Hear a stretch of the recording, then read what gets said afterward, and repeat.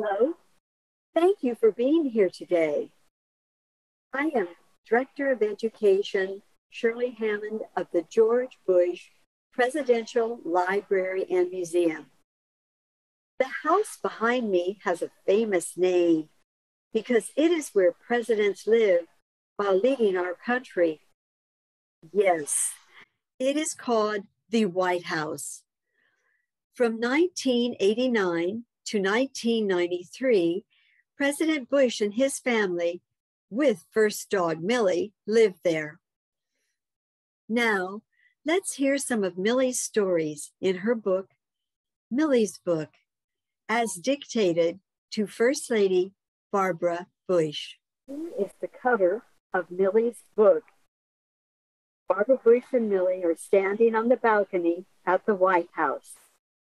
It's a lovely photo, isn't it? My name is Mildred Kerr Bush, and I came to live with the Bush family on February 13th, 1987. George Bush, who was then Vice President of the United States, knew that his wife Barbara, Millie prefers to call her Bar, missed her dog that had died, and she needed a dog. Bar had fallen in love with my English Springer Spaniel mother and sister when visiting with Will and Sarah Barish. So George called Will, and that is how I became Bar's dog. And 2 years later, I became the first dog. Will brought me from Versailles, Kentucky, and we met the Bushes at the foot of the steps of Air Force Two. It was love at first sight. Both Bushes kissed me, and I sat on Bar's lap all the way to Maine. I'm going to be honest. This is a confession that is difficult for me to make, and you will understand why as you read on. Bar did whisper to me that night, "You are so sweet, but you are so ugly." Oh my, I knew immediately that I was going to have to try harder. She also told me that she really loved me. I believed her. That was sort of a rocky start, but I have since heard her tell others that she will never have a male dog again, and that I am the best dog they ever lived with. I believe that too.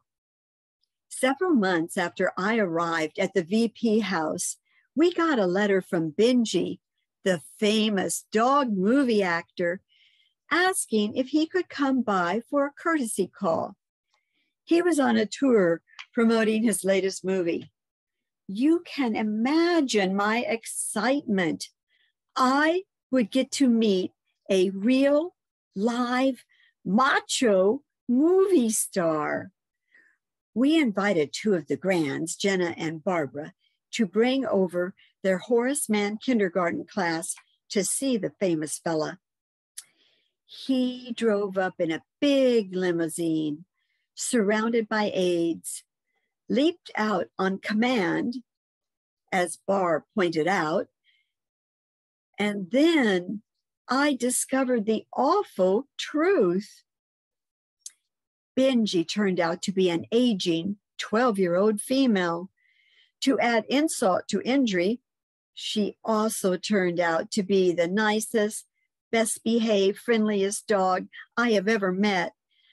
The next day, papers had a big article and picture of Benji visiting the U.S. Marine barracks with the Marine mascot.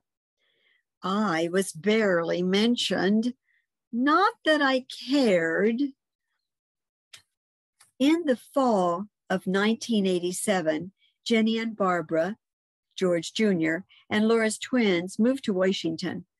Their dad decided to work full-time in George's presidential campaign. No title, just an ombudsman. And according to Bar and George, his assistant was an enormous help. and gift to his father. It gets complicated in our family, for we have 3 Georges: George the father, George the son, and George the grandson. For purposes of clarification, they will be known as George Jr., although he isn't one, and George P. Very soon, the campaign got going, and those of us who stayed at home really felt left out. I was thrilled to be invited to a Republican pet fete. At the party, I shared a chair with Boxcar Willie Reagan, Maureen Reagan's dog, Blazer Lugar, Senator and Mrs. Lugar from Indiana's dog, and Congressman Helen Bentley's baby Bleep Bentley from Maryland were also at our table. Posing for Vanity Fur, the stylish fashion magazine for dogs and cats, made me feel that I was giving my all for George. I spent a lonely fall in 1988. The Bushes were off campaigning almost all the time. On November 8th, when George was declared the winner, I got busy and decorated the house. Little did I know just exactly how much my life would change. For starters, Barr told me that I'd better get used to calling George Mr. President, which I do some of the time, strictly for protocol purposes. I have permission to refer to him as the Prez also. On Inauguration Day, 1989, I was in Kentucky at Lane's Inn Farm with Tug Farish. Tug is an absolutely adorable Springer Spaniel, chosen by Will Farish to be the father of my children. We got along very well. I stayed with Doug Drews, whom I have known from birth. Doug is really in charge of the garden at Lane's End, not in charge of visiting dogs who are in love. He drove me to Kentucky from the vice president's house and returned me to the White House. I felt that I'd miss all the excitement that had been going on. But Barr tried on her inaugural gown for me to see. Well, that's not quite true. She wore it the night they received the diplomatic corps at a white tie reception in early February. And then the dress, her shoes, her stole, her famous real pearls, her earrings, and her beautiful evening gown, its bag, went off to the Smithsonian for their permanent exhibit of First Ladies' gowns. I tried to act as though I didn't care about her dress at all. The picture in the background here is of little Miss Ruth Harding. She's actually no relation to President Harding. This is just one of the many wonderful paintings in the White House collection of art. Our life at the White House is pretty heavily scheduled. The alarm goes off at 6 a.m. The press says that I go off a few minutes earlier by shaking my ears pretty hard in their faces. In any case, Barr jumps up, throws on her clothes, and races down 3 flights of stairs. Or she takes the elevator if she feels a little tired. She usually feels tired. She walks me around the South Lawn Drive, brings me back in, feeds me, and climbs back into bed to read the papers with the press and drink coffee and juice. Between 7 and 7:08, the president and I go off to the Oval Office.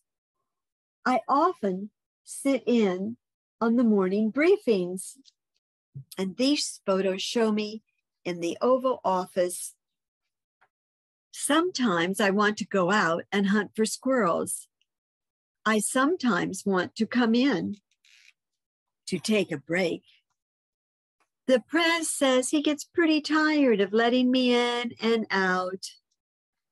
One day in early March, Bar and I went to our dear friends Esther and Dick Moore's house for lunch.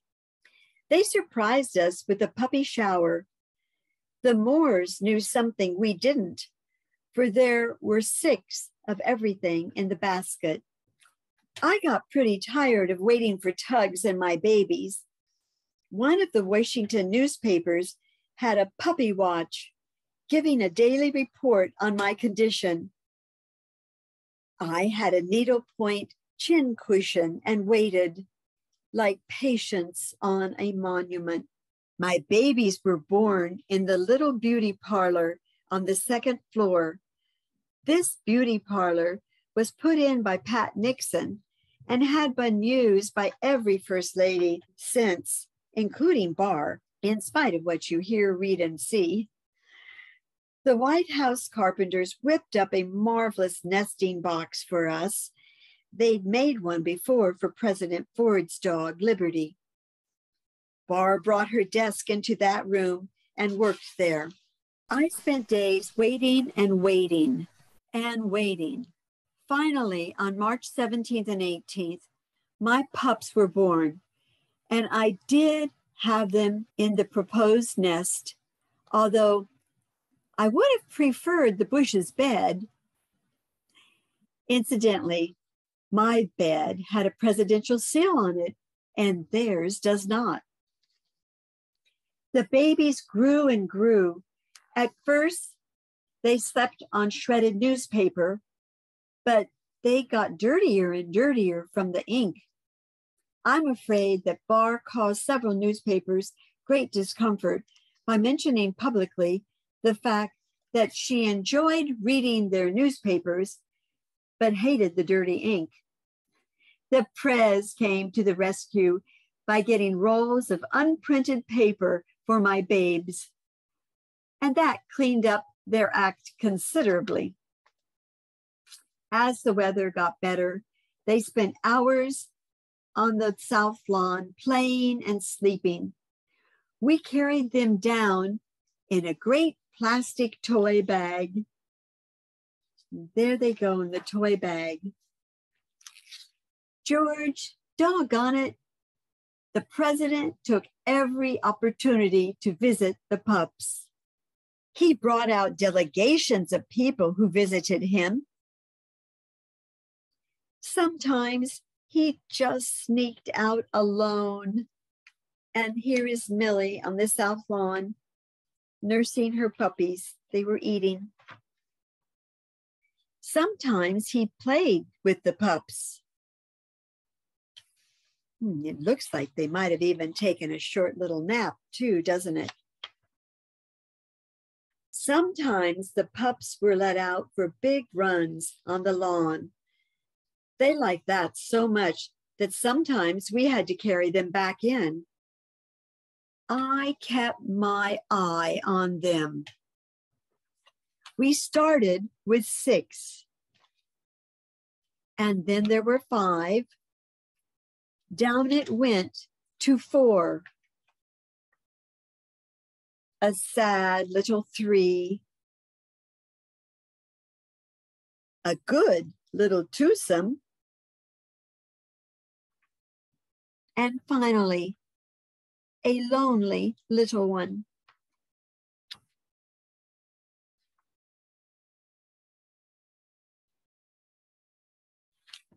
And oh, dark dog days, then there were none.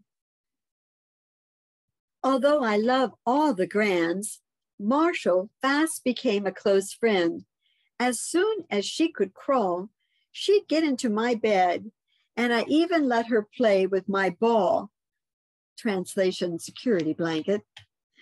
Marshall sat with me while I waited for the pups. Everyone knows that that's a difficult time. She was there almost immediately after the delivery. Marshall visited the pups often. So on her 3rd birthday, I gave her a puppy, Ranger, my only son. Ranger visits the White House often. After the babes were old enough for me to leave them for extended periods of time, Bar and I walked over to the old executive office building, the EOB, and visited the ladies and gentlemen in the mail room. The White House receives approximately 95,000 letters every month. Naturally, the press gets the most, but for a while I was getting more than my fair share, so I went to say thank you very much. They even showed me my mailbox. May brought great honor to me. The babies and I were on the cover of Life magazine. I could only conclude that I was their selection for 1989 Mother of the Year. The babies and I looked smashing. I was glad to have a family picture before they all took off for new homes. If only Tug had been with us. Just when I was riding high, out of the blue, and with absolutely no provocation, the July 1989 issue of the Washington magazine came out with their best and worst list. Guess whose picture was on the cover? Mine. Guess which I was. Best or worst? Worst. The president advised me to shake it off, ignore it, and not let it get my goat. The newspapers and the Bushes had lots of fun with the Washingtonian article. George immediately came to my defense. Bar was a little quieter, after which she had whispered to me that first night. I guess she felt this was one battle she should stay out of. The editors of the Washingtonian even apologized and sent me some marvelous dog biscuits. George accepted their apology. He wrote Jack Limpert, the editor of the Guilty magazine, "Dear Jack, not to worry. Millie, you see, likes publicity. She is hoping to parlay this into a lassie-like Hollywood career. Seriously, no hurt feelings, but you are sure nice to write. Arf, arf for the dog biscuits. Sincerely, George Bush." Easy for the president to accept the apology. I did not. It was bad enough to have my face on the cover, beside which they had written our pick as the ugliest dog, Millie, the White House mutt. But the picture they had inside was taken the very afternoon of my delivery. Show me one woman who could pass that test, lying on her side, absolutely bony wild, family expression for undressed, on the day she delivered 6 babies. I also objected to the word mutt. I am a blue blood through and through. For starters, my dad came from the kennel of Sir John Thuran. Sir John's secretary very kindly wrote and offered my dad Tug's baby pictures for my book. In her letter, she had one major piece of family news, and I quote, "One tragic item, Tug's youngest brother, was given to a friend in Tallahassee, Florida, where he was eaten by an alligator. So sad." Well, I'll say that's sad. After the Washingtonian attack, we got lots of letters. One of my favorites came from an 82-year-old lady named Joy Fisk from Roseville, Minnesota. She enclosed a free verse poem that she composed in defense of ugly Millie. Barbara Bush, our First Lady, has a Springer Spaniel puppy who was unjustly branded ugly by the Washingtonian magazine standards. With Millie, beauty is more than fur deep. How poor Millie must suffer reading the writings of the editor of that prestigious magazine. Ugly Millie chuckles to herself. It is she who sleeps in the White House. It is she who eats the royal chow. It is she who knew her master's plan of the trip to Beijing and Moscow. The news writers of the Washingtonian magazine could not even guess the inner strategy and timing. Ugly Millie, resting at First Lady Barbara's knee, heard it all. Could it be jealousy? One of the great myths or misunderstandings about people in public office has to do with gifts. The law says that the president or any member of his family or any federal employee may not accept a gift from a foreigner that is worth more than $180. The law also states that he or she must declare any gift that he or she accepts from an American admirer that is valued at over $100. I have been given the most generous assortment of gifts: collars, leashes, a sweater marked Yale Bulldog. Why not Yale Springer, I ask. I have a personalized seat belt for when I go riding in a car, boat, or airplane. Well, the way George drives that boat, that's the only way I'd go out with him. Best be buckled down. I have been given many dog bowls, mostly personalized, including a Waterford crystal one, and several biscuit jars filled with dog biscuits.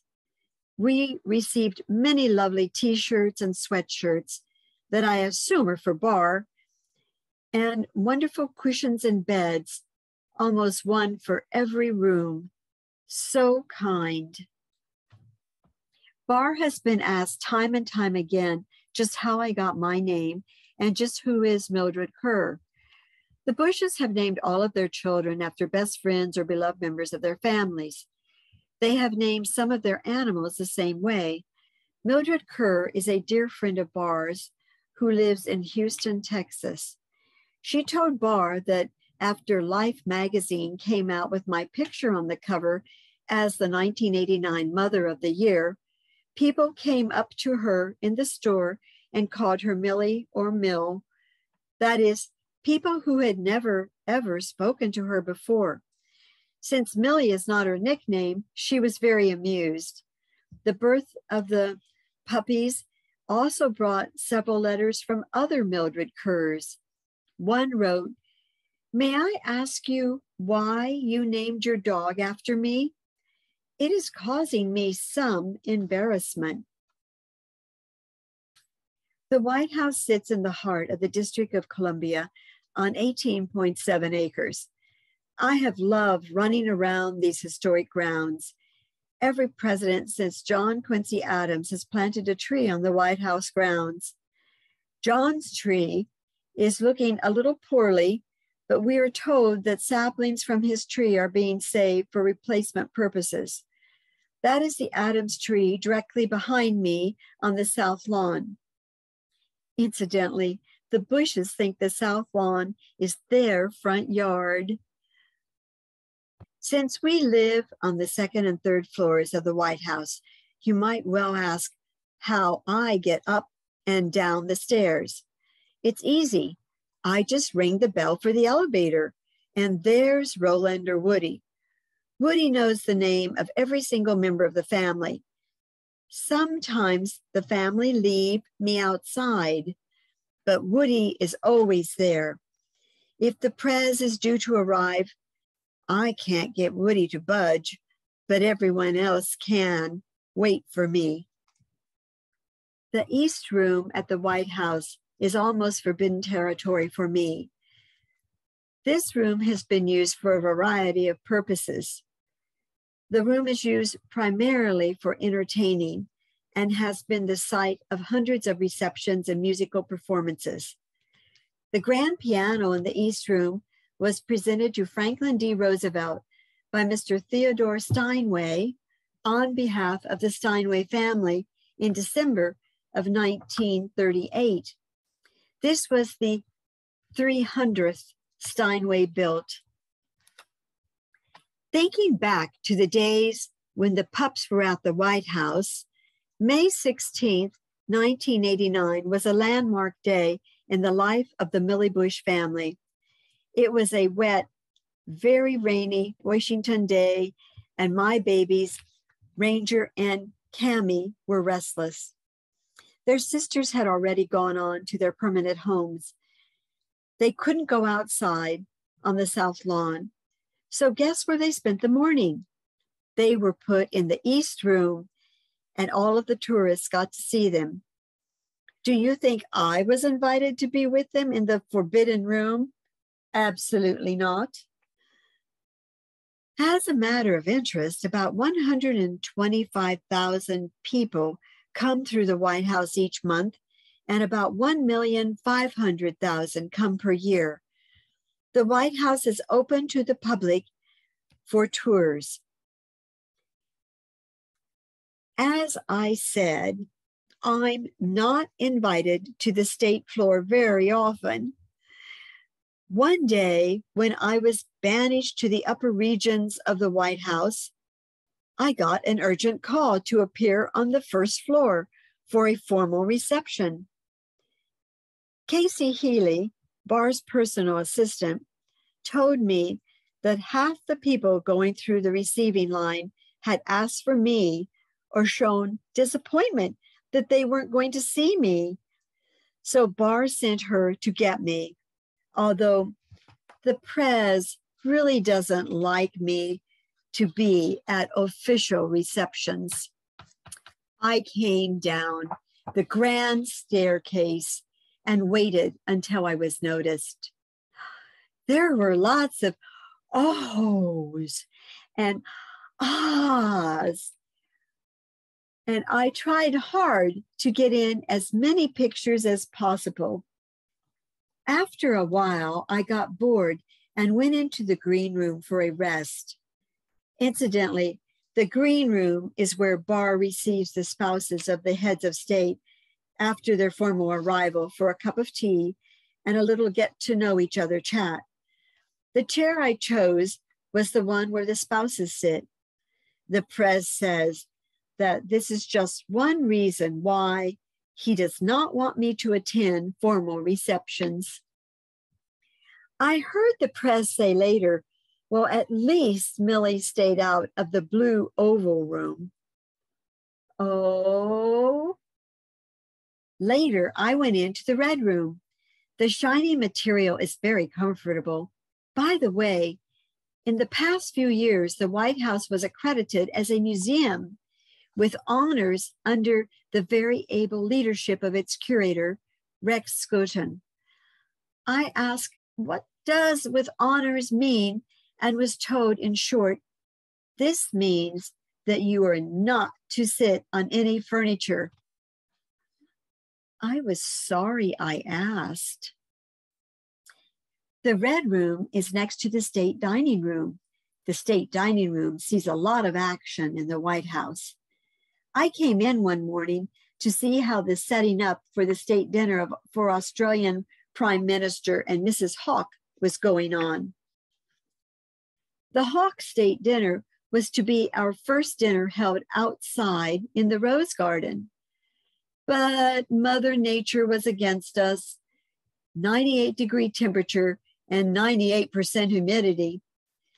It was a shame, as all my friends, the electricians, the carpenters, the flower shop, the ushers, the social office, just everyone connected to a state dinner, had worked for several days to set up the Rose Garden.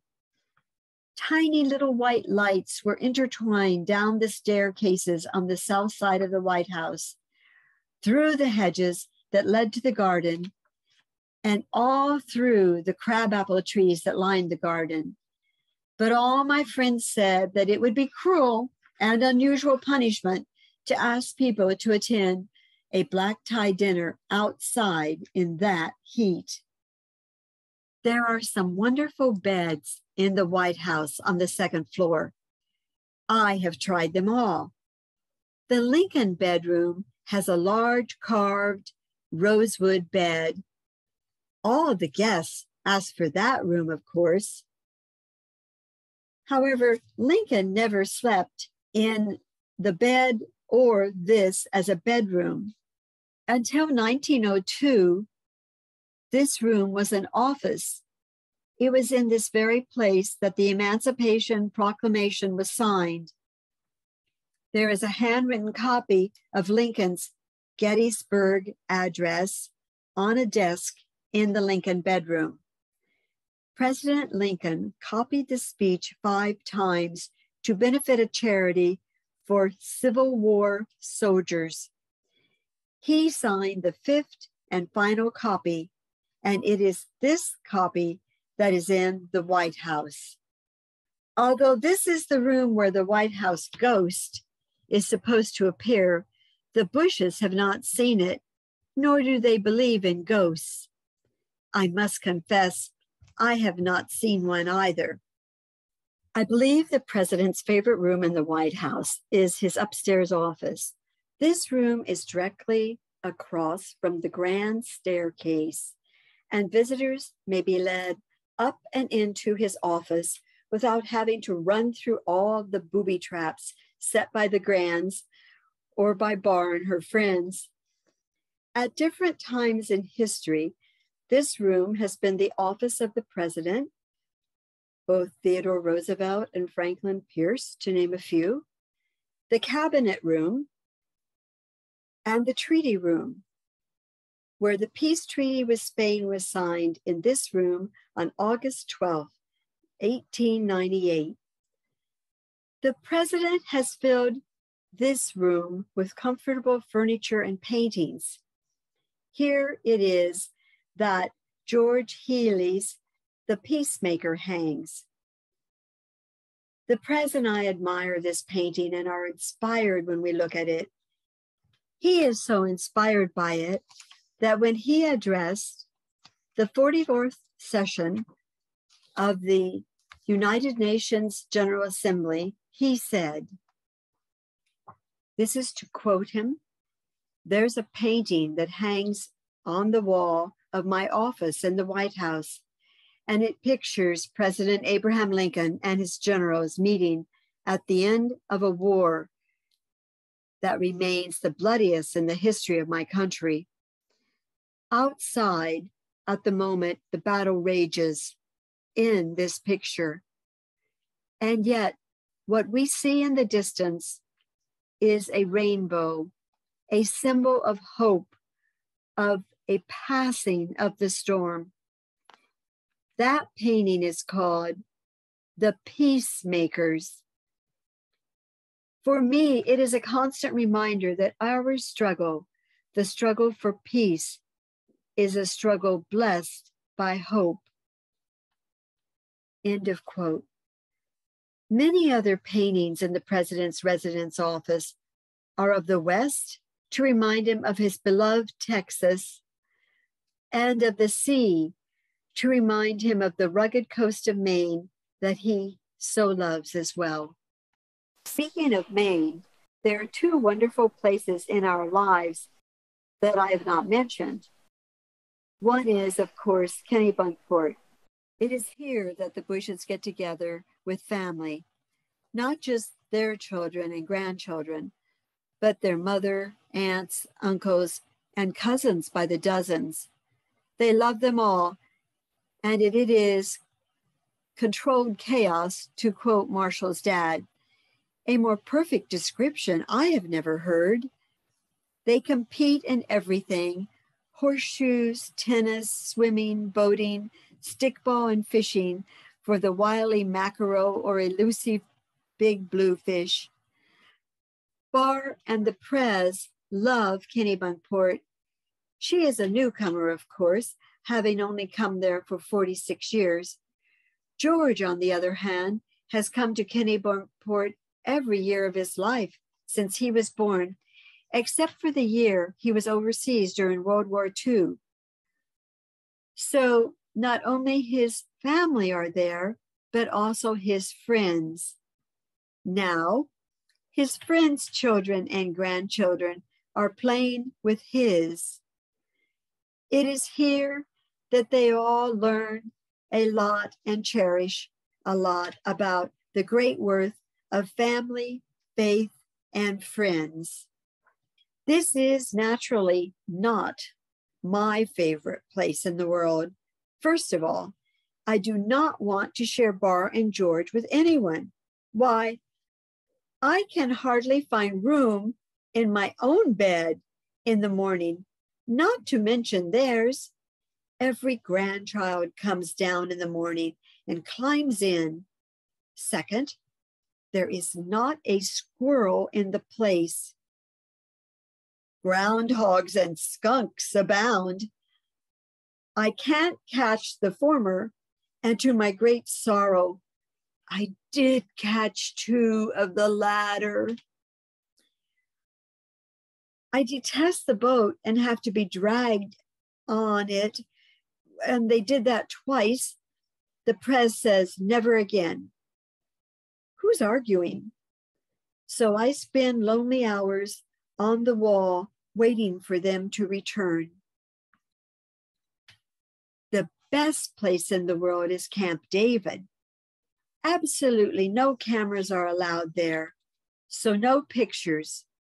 But although we do have guests at Camp David for the most part, I am allowed to join in all activities. I jog with the president. I go to his office and work in the mornings. I referee the horseshoe matches. I watch the bowling, tennis, golf, and swimming. I watch movies. I take long nature walks. I protect Bar and the Prez from the deer that feed down the hill outside our cottage. I give them a half-hearted chase. I spend hours watching the goldfish in the pond. And there are squirrels by the hundreds. I love Camp David. No book written by a bush dog would be complete without a chapter on name dropping. The late C. Fred Bush wrote in his book that he considered name dropping an art. Remember, we class name droppers never say, I know, let's say, former Secretary of State Henry Kissinger. Rather, we say, Henry Kissinger knows me. There's sort of a subtle nuance there we like. Well, Henry Kissinger does know me.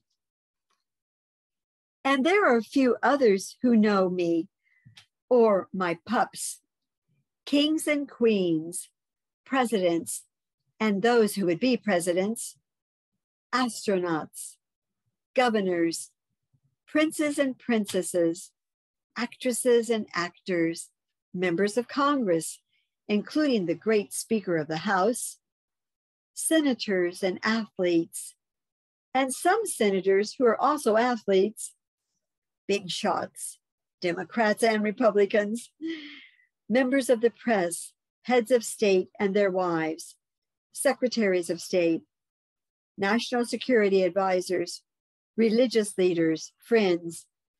They all know me or my pups. I overheard the Bushes talking the other night. Some discussion about me keeping a lower profile. The media were reporting that I was getting more publicity than some members of the cabinet. Well, considering some of my press, maybe they should be grateful. I could not finish my book without telling you a little about my pups, where they are and how they are faring. They all grew up loving flowers. I know they inherited that from me. They spread across the country, My daughter, Cammie, lives in Miami, Florida, with George P., Noel, and Jebby. My daughter, Spot Fletcher, went to live in Texas with Jenna and Barbara. Spot was named after Scott Fletcher, who played for the Texas Rangers and was a favorite of the girls. As luck would have it, he was traded away, so the pup now is just called Spot. I think of her as Spot Fletcher. Spot is a big Texas Ranger fan. My daughter Bar lives at Lane's End in Kentucky and has risen to unexpected heights. She has met and been hugged by Queen Elizabeth II of Great Britain. My daughter BJ lives in Virginia with the Domingo Quicho family. She stays in touch and comes back to see me, but not often enough. My daughter Lady lives with Bernie and Patty Presick, who adore her, and Ranger lives with Marshall, so I see him often. It is true that I love to see them come visit, and it is even truer that I love to see them go home. One final thing I'd better make clear. I know the Bushes love me. They told me so. But they love people more, all people. So I have written this book, and the proceeds will go to help people, all people. I hope it will strengthen families and family life in our great America. The Prez used to tease Bar and tell her that if she'd stick with him, he'd show her the world, and he did. The Prez told me that if I'd stick with him, he'd show me my name in 1,000 points of light, and he did. All of the proceeds will be donated to the Barbara Bush Foundation for Family Literacy. The mission of the Barbara Bush Foundation for Family Literacy is to support the development of family literacy programs, to break the intergenerational cycle of illiteracy, and to establish literacy as a value in every family in America, to help every family in the nation understand that the home is the child's first school, that the parent is the child's first teacher, and that reading is the child's first subject. We wish everyone happy reading. It's been a pleasure to bring this program to you from the Education Department of the George Bush Presidential Library and Museum.